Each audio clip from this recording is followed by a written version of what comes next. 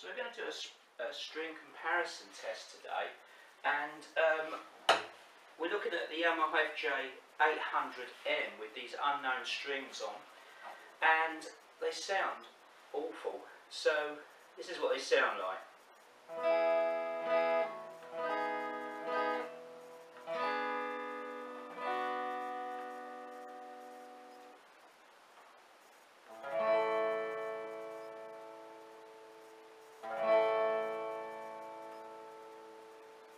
When I've changed them, I'm going to splice in a bit of the new strings. You should be able to tell the difference straight away afterwards.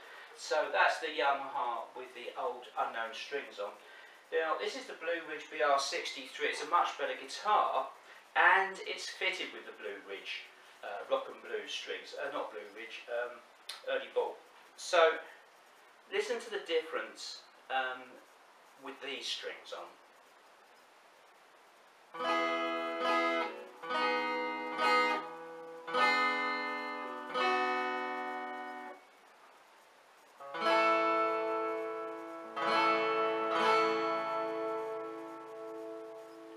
There's so much depth and clarity and sparkle there. Let me do the Yamaha again just to show you.